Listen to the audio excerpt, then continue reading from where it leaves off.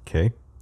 What's going on, guys? I'm just testing out this new clip-on lapel mic. It's very basic, plugged in through the thing. I have a new problem.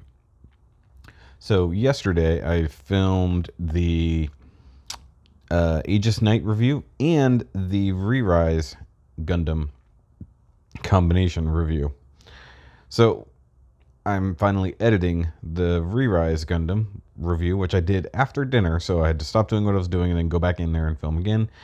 And now, I don't know if the sound will come across. We'll see. The Re-Rise Gundam happened. And the first time I didn't have the microphone plugged in, so you guys... Nice background, incredibly loud buzzing noise. And I thought maybe it was software, just real quick, editing problems.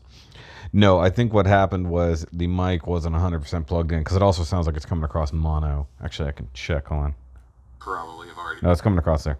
It probably wasn't plugged in all the way. Kind of a hard thing sometimes to know if it's all the way plugged in, even this one. Actually, I have no idea how this is going to sound either. It's my first time ever actually using a lapel mic. I got this just on a whim to see, so when I'm doing the reviews with the new mic, it's a shotgun style mic that's mounted to the thingy, and it's basically pointed right at my face, or sometimes beside my face whenever I'm getting close to it. However, if I go with this lapel mic, I don't know how this is going to sound until I watch this video, how the audio is going to sound, but this might be a good option for doing reviews if it sounds good enough, because I'll just have it clipped to my shirt, assuming that it's not going to make a lot of noise. I also want to keep it out of my beard, because I know that can make a sound as it goes.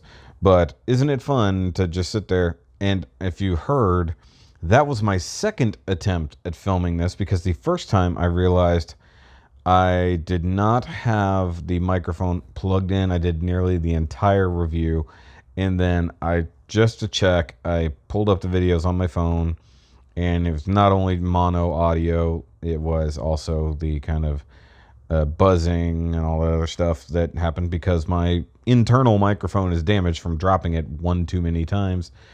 And then to find out that the whole video that I just did has buzzing the entire time. And that was even the streamlined, knew what I was doing version. So, I mean, I wish I could just eliminate the audio and then do a voiceover. That's one of those things where it's almost impossible to do a voiceover for. Ugh. So that's how my day is going. How's yours going?